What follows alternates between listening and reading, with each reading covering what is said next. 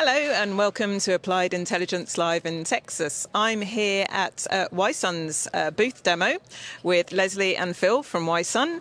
And Phil, can I turn to you to tell me a little bit about Wison? Yeah, certainly. So Wison Alliance is an industry alliance, not for profit. We've been in existence for about 10 years now. We have around 350 member companies, and the object of the organization is promoting large-scale interoperable wireless communications. So we use mesh technology, which makes it very reliable and resilient, and it's good for things like utility industry and smart cities. So we're talking tens of thousands, hundreds of thousands of nodes on a single network. And I know you're focused on smart cities. What are you seeing in terms of how smart cities are developing at the moment? Well, I think, so our background was utilities, which are incorporated in smart cities. Now utility industry is probably moving into a second generation of smart technology and starting to deploy AI on top of wireless mesh networks for things like outage management and integration of renewables into the grid. With cities, we're seeing things like street lighting deployments that are used as canopy networks, and then you can connect in other devices. So those sorts of applications can bring in, well, in the US, things like gunshot detection, where you can use sensors to actually locate where a gun's been fired and even the weapon. So there's a number of applications like that are coming about. And all of those are enabled by the use of like wireless mesh technology. Great. And Leslie, I believe you're going to show us your demo. If we can pass over to you and you can take us through it. Well, thank you very much. Happy to do so. My name is Leslie Mulder. I'm the president of one of the member companies of Wison. And over the years, we put together a demonstration, which we're showing here, with the objective of exemplifying the fact that this is a technology that is open for companies to adopt and put onto their various devices. And here we're showing a sample network that I have running in my facility in Vancouver, Canada, that incorporates devices from 7 or 8 different companies, all who have certified Wison implementations that we have running in our labs and forming a network, a Wison network, and demonstrating not only that Wison works, Wison Fan, but also that all of these devices can interoperate with each other. So for a utility that wants to adopt this technology, they can be ascertained that they can go to different vendors at any point in time and purchase devices from different vendors to get the kinds of functionality that they want, so they avoid single vendor lock-in. So what we have here is this network. The way we're getting the data is let's see if I can find this.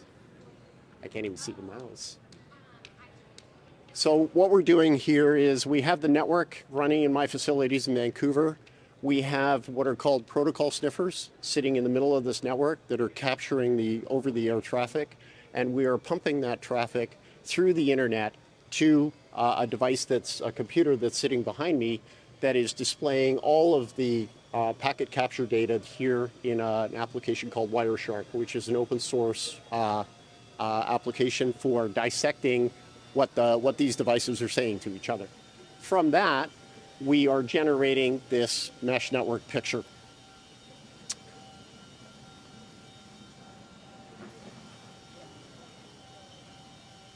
Which is then showing this interaction between the devices here. Once in a while, you'll see some arrows come up, which indicate some kind of communication between the devices. These things are very dynamic. If you remove one of these devices, the mesh will reform so that we have resiliency against device failure and things like that, which is an integral part of all mesh networks. Now, this is a very small network. In terms of city deployments, these networks can scale up into the tens or even the 50,000 device kind of levels, so that we can get coverage across an entire city for AMI and street lighting applications. Beyond that, we've also layered on some application protocols. This one here is an application protocol that stems from Cisco Systems, which is a Wi-SUN member.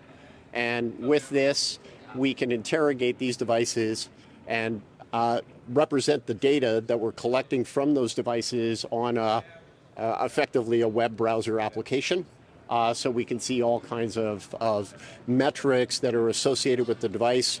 This could be metrics that are associated with the health of the device, or it can be metrics that are associated with sensors and things like that.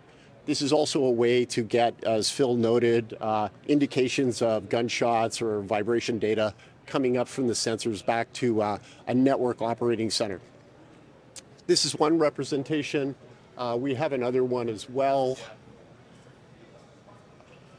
which is a different kind of technology than the one from Cisco. This is effectively an open source implementation of some lightweight M2M objects that we have manifested on some of our devices. And you can see here that what we're pulling down is some of the communication information that's coming from one of our devices here.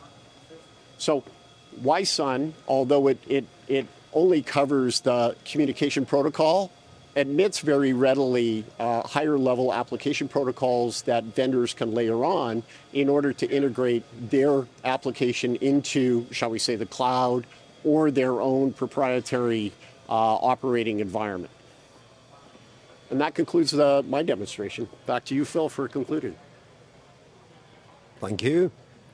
So, Leslie described the operation of this demonstration.